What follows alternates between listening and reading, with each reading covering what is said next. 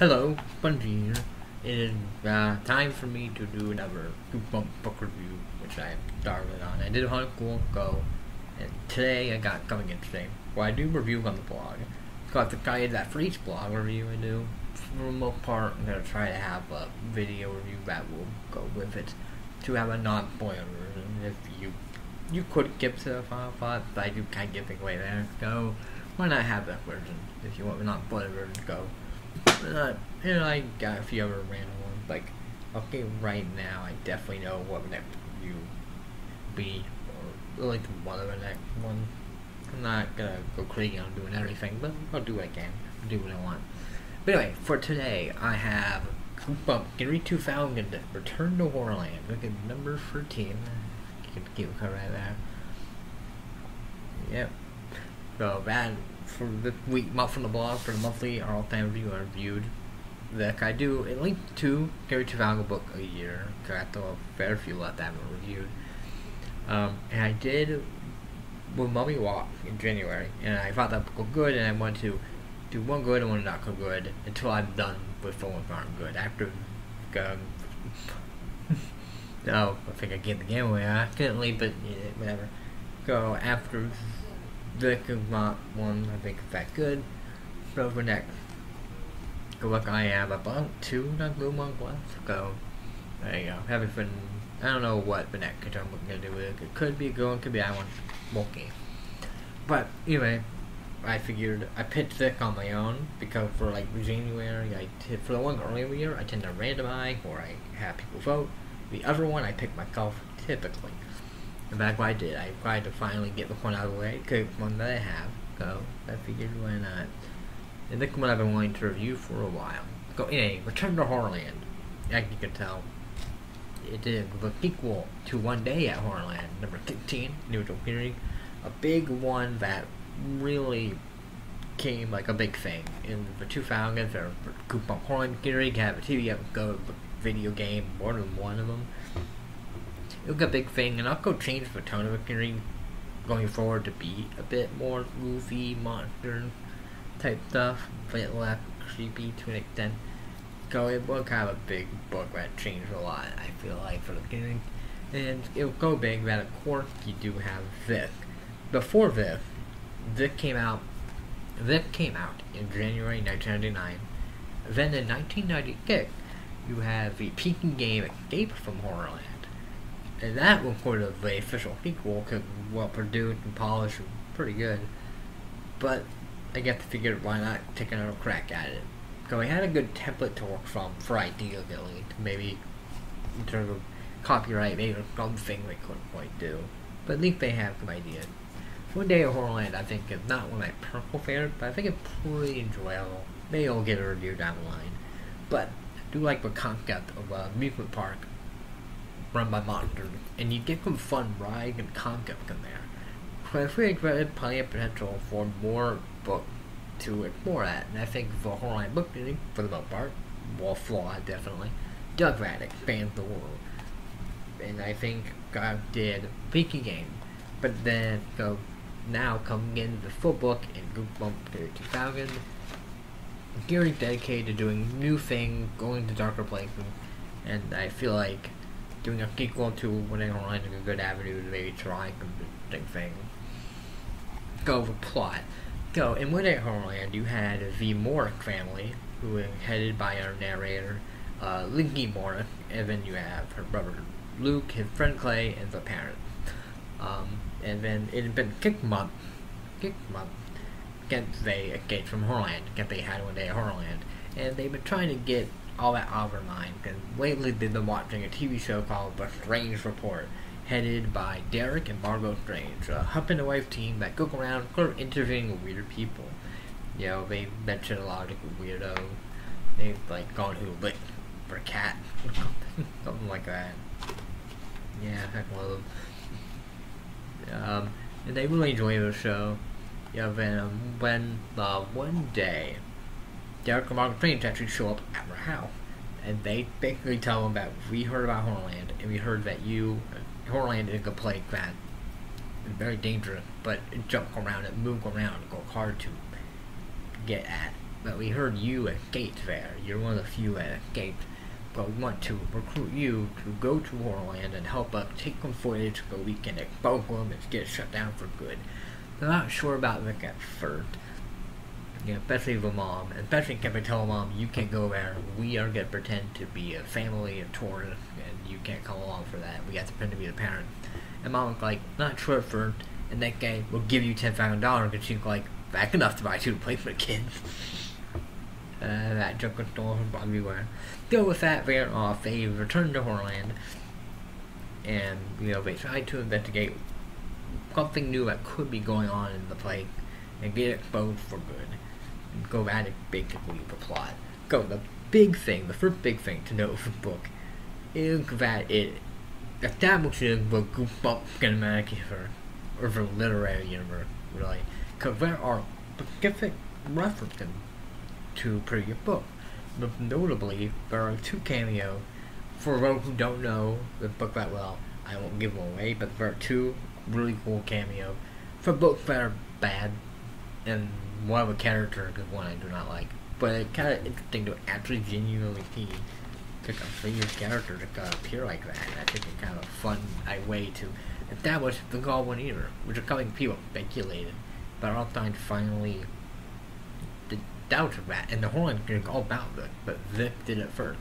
And I really like the entire setup of the story, honestly, is that you have basically paranormal investigators who are used to establish a group of people that they have noticed kind of thing going on. If they're more in the weird aspect and not the scary aspect, and they want to expose HorrorLand. That's a great setup. Genuinely clever setup to do something different. To bring in the paranormal kind of investigating people. They try to expose HorrorLand, and I do feel like that's a good idea. Unfortunately, for me, I don't think it panned out very well. I think the good men let down. It's not terrible. I don't think it's even that bad.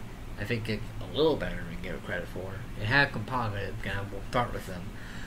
I kind of a premise. I do like a few of some good moments. Their Armstrong's idea of a riot is still dubious, but I do feel like he had a good moment. I feel like there's one involving a dentist that, if you're already scared of needles and pool poking in your mouth, I think that is a scary idea, and I thought that one kind of intense. Yeah, I do feel like in the back half, when the first half has him going on rides, the latter half has the horror finding out that, hey, the Moore family here will coming down. What could become about them trying to escape the place or escape the horror? That's a bit more fun. You get a more interesting dynamic. You get a few moments. There's one situation involving vultures I thought was scary. You gotta think like that. When it's about weird things as they run from the horror, I think that is somewhat fun. I get a little more consistent. Because in the first half, you had a few decently amusing moments. I enjoy their dynamic with Derek and Margot. They're kind of like a healthy husband and wife dynamic for once. Figures as them. But then you'd have moments that are just not good. It makes that get a bit more consistent. I don't think it sticks the landing, but I feel like there are good and fun moments. I like the shared universe stuff. I like the idea, and I like a few of the moments within. Hold on. Alright, I had the problem check something. But unfortunately, there are downside. One is Luke, who is, in general, just a lot dumber for coming in. I think he just forgot that things in HorrorLand are indeed real, or very leaked. Forgotten some of how it works. You come across really oh, you pookie, let's go on come ride, though we are going to be dangerous to an extent. And he feels so annoying. I feel like he was annoying in the first one, but I thought he would grow character a little bit, but he doesn't, and that's just annoying. Especially he forgot. Looking at the lead to the game, and Clay is superfluous as always. They do remind you that Luke is the responsible one, the calm one, but Luke just feels dumbed down, Yeah. That's a shame, and I feel like that is repeating. There are situations that are too similar to the first book, And some of the attractions don't have a game memorability. Like, I don't come things in the first one that are scary, they're fun, they're memorable, they're interesting. A lot of stuff in here isn't, especially in the first half. But when you get to the back half, you have a few more some odd scenario. Like a part in a dungeon that is odd, but something I'll get that. You know, so you do have those lame moments, but rehash moments. But then you get to the ending, which is where it fumbles the ball. You know, they set up the idea that HorrorLand might be up to something new. They're a kind gang under new mismanagement, and they show that their weakness from the first book might not work this time, but they don't do anything with that. At the end, when you find out what's actually going on, it's pretty lame. Like, in the first book, they had a start saying what horror was doing. This one, we're not doing that as much, and they don't replace it with anything either. The continuity is good. I don't think I remember every detail of the first book, or the book when I did, you know. But it seems like they just forgot those details, and at last minute they're like, oh, let's remind them that those things were there. That's what it feels like, because when you get to, like, good dark humor towards the end, but then when you find out what's going on, it got pretty lame. It's not really that interesting. It's like a very good twist involving some characters that I think fit the not predictable, and I feel like what we do is not interesting, and that's just the big problem I think people have. It gives up the bland and least interesting version of the setup we could have. It had a really cool setup, but it's generic, and it ends up being standard and kind of weak version of what it could have been. And for the world that got up in the first book, feels smaller this time, which is not what you should do with a sequel unless you really can like pull it off. Maybe if you want to take away some of the magic and do something interesting, maybe, but if you're not gonna do that, then it's like it feels like you kind of like taking some of the wonder out of what the first book did. Like, it's a very imaginative idea, I feel like, in some regard, but this one just strips away some of that. I feel like that is a shame. And the ending is definitely a Deus Ex Machina. I'm not disputing that. It comes out of nowhere, it's not got up at all. I get that they want it to be a surprise, but at least get it up when it's going to game today a little bit. And I get it, it feels so lame. They're sort of an attempt at categorizing, like, the entertainment industry to an extent. Like, in the first one, you had something of a horror that definitely reminds you of, like, reality prank show to an extent. And this one, you do have the Derek Marvel Strange, who clearly, it seems to clear they probably care more about just getting good footage than anything else. And I kind of like that angle. I just don't think it executed greatly. The ending really just dropped the ball on love of satire and like creativity that they could have tapped into, I think. You know, and that is a shame, especially when you see what's gonna happen. There's not much of a climax, and the twist ending is a wet fart. Like, it's just, oh, here we go again. It's a lame ending, and that is the thing with the book. It has a good setup, a lot of potential, and good moments, but it's a give up of a weak version with very out of nowhere resolution or weak explanation for why the thing is happening. It has some rehashing, and it has just a very forced ending. It starts off a bit rocky, but it starts off kind of well in the beginning. It's a little forced. Then it gets kind of like annoying. Then it gets a bit more fun and a little more unique. Then it has a very weak ending that just leaves you thinking, well, especially if you compare it to a PC game, which is good fun. And I think there they at least expand on some of the lore and give us some interesting, a cool ending, a cool climax, honestly. But this one, none of that. You feel like you know less about HorrorLand than you did going in. They didn't think that was possible. I think as a sequel, this is not one of the worst Goosebumps sequels, but a good example of what they tend to be. They have potential to expand the story, but just want to give up a lame version of it that it make you prefer the first one, because the first one is much more, you know, creepy and fun or interesting or engaging. One Day HorrorLand may not be a big favorite, but I think it's fun and engaging and good world building for a Goosebumps book. Not much. Dude. that Piki game, it at least gave a pretty cool villain. This one, nah. I feel like it's really interesting and one that definitely I think about to await the potential. In my review, I do propose a rewrite, and it's a Luke idea, but it's one I think could have worked to spike it up, add a little more, a bit more commentary, pick a little bit more to what is going on.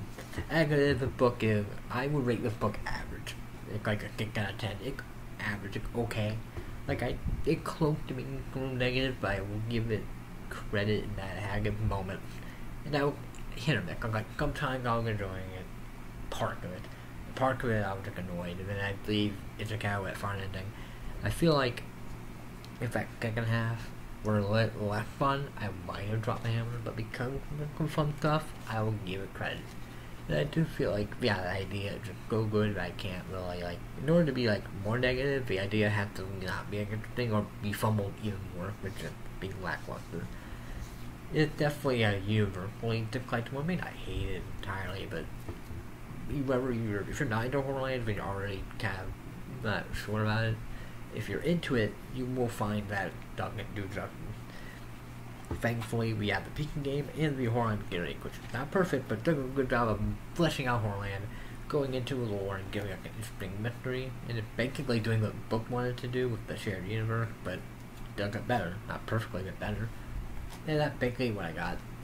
Game to Malkin had a lot of very unique, darker stories that have the potential to have a darker moment, to have a creative, fresh idea, but it doesn't pull through in the end. Go is not good. Go. If you've loved the first book and were like, ooh, I got a sequel, you might get into it, but don't get your hook up too high. Check out the Peking game, watch a playthrough of that instead. But you might get some enjoyment out of part of it, especially if you like shared universe stuff. Goosebumps did before the MQ. Don't you ever forget it. HorrorLand even came out around the same time, man. Go, like... and the finale of HorrorLand, Terror House came out about a year before Avenger. What timeline adds up?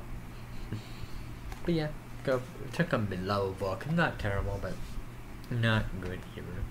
It's a shame, but that's what we have.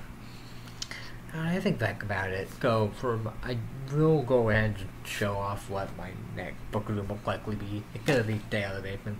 I'm rereading it at the moment. Once I finish that, I will, I'm recording this the day before the book goes up, and this will be posted, hopefully after it goes up, like a companion piece. And I don't know when I'm posting this, when I recorded this review. Next week.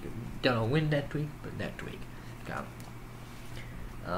Maybe there'll be a video in between that, I'm not sure. Maybe an edited video if I do that, who knows. By the way, the trailer for the Disney Plus show came out. I consider doing a video for that, but I've talked about it enough on Twitter. You can go there if you want to hear me talk about it, but I will be covering it, so don't worry. You will hear everything when that happens. Then back return to HorrorLand. See you next time for whatever review of Goosebumps guy. And our time that I do next. See ya.